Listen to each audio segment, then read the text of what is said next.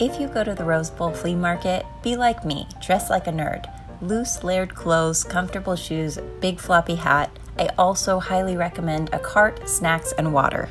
Have a plan, but be flexible. I went for a rug, which ended up out of my budget, but I found the most incredible quilts, and I've been wanting to make one of those quilted coats for so long.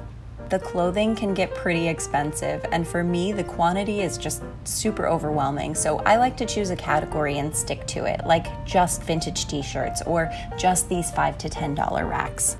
And there's a great selection of art. I found so many original oil paintings in this booth, and I grabbed this portrait for $10 and the landscape for $15.